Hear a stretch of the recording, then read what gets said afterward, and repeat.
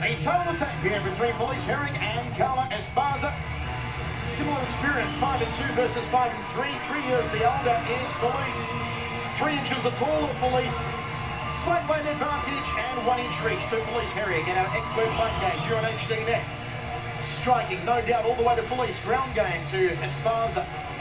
Even speed, even strength, even endurance. On paper, John Briscoe, the XFC, giving us what should be another stellar matchup. Look out for the awesome left hook, the wicked front kicks to the face of Felice Herrig. Let's throw it up to Christopher James. Ladies and gentlemen, this is our co-main event of the evening in the XFC Women's Division. In the blue corner, she's a wrestler. She stands in at 5 feet 1 inch tall. She weighed in at 113.5 pounds. She brings a professional record of 5 wins and 2 defeats into the cage. Representing Team Oyama from Irvine, California, please welcome Carla Esparza!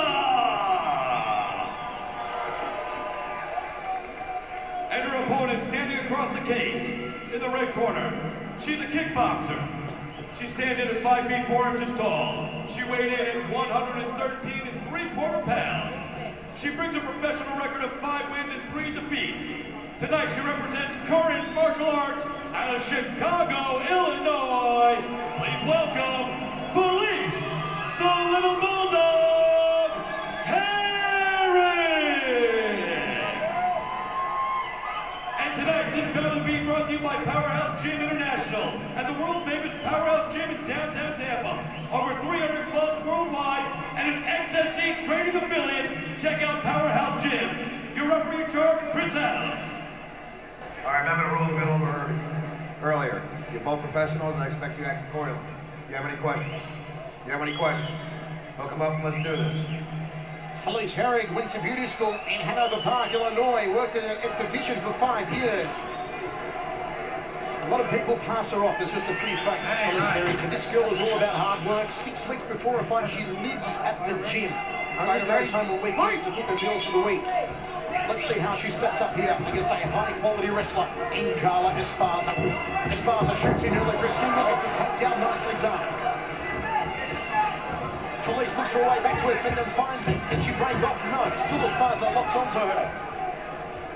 Felice throws her legs up now. To me, that's very surprising, knowing full well that Felice knew she was going to get shot out immediately. She didn't even really attempt a very hard sprawl when that position happened. She did a great job of getting back to her feet, but never got any separation. She's going to roll to hurt. She's going to get out of this quickly. 1 foot on hips here for Felice Herrig. Esparza all over her early on. Inside the closed guard now is Carla Esparza. Carla said yesterday, I've never seen Felice put on her back in a fight. I plan on putting her there and keeping her there, and it took her only the opening, what was it, 20 seconds to do it. Esparza is a gun. You see Esparza's going forward. You see her knees are underneath the thighs of her. She's jiving in. She's going to keep pushing her back to the cage. So she gets to a stopping her position and she's going to try to pass. Once she gets into this space, this is where Felice is going to be in a lot of trouble. She's got to get out of this now. If she waits too much longer, she's going to be caught against the cage and she's going to end up either in half guard or fully passed. Close guard here for Felice Herrig. She came in tonight as the underdog, I should say, plus 200. Carla Esparza at minus 280. Still looking to get to her feet here. Posting up on the right arm is Felice Herrig. Now she finds her way out to her feet. Can she launch a Muay Thai clinch knee from here? Not while that left arm is locked up. Throws a knee to the lower left rib cage. Turns Esparza back against the cage. Got to watch the side of the head here. And those elbows, as I told you earlier, Carla very proficient with the elbows on the inside. A little uppercut there from Felice. She needs to break off here though. Get a chance to work that right cross, the left hook, and that beautiful teep kick to the face she does so well.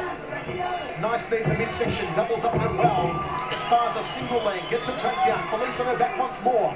That's a typical style of a wrestler, constant grinding, constant pressure, never giving you a space, never allowing you to go anywhere where you can get any kind of breath. This entire round has been all about Esparza staying on top of Herrig, and Felice is in no place to go at this point.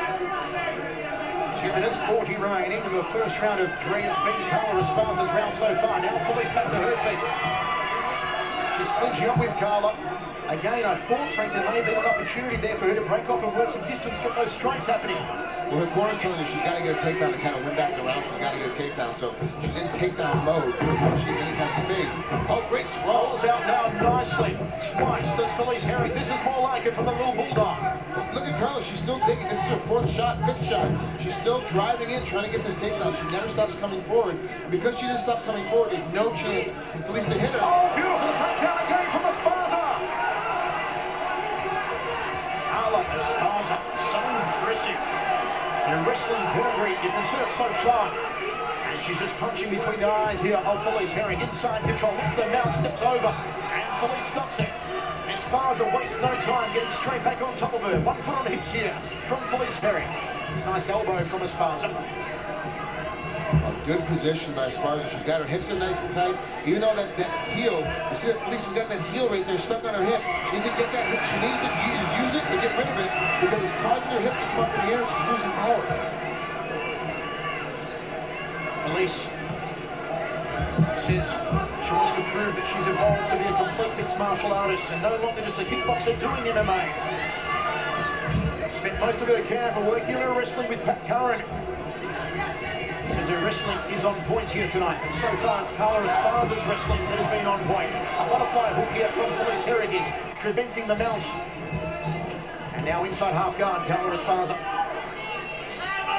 Under a minute remaining in the first. What does Felice need to do from here, Frank? She's doing a pretty good job of it right now. She's a little overwhelmed. She's a turn to her right side, get her right shoulder on the mat, and start driving her toes in there to get her hips up in the air, and almost turn down and go turtle. She's got to get herself off of her back. She's in a bad world of hurt right here. If she can get herself to her side, she has a shot at getting out of this mount. The mount position for Carla Esparza will go to work on the left eye that's already damaged here of Felice Herrig. Look at that massive welt. A hematoma on the forehead of Felice Herrig. That is huge. Wow, she's got this. It's going to keep getting worse too because of the position of how Carla hits it. She's always going to be hitting that exact same area. Oh, armbar attempt here from Esparza. Armbar attempt from Esparza. It's short. See how far down it is down her body? She needs to have that wrist closer up on towards her chest. Felice way out.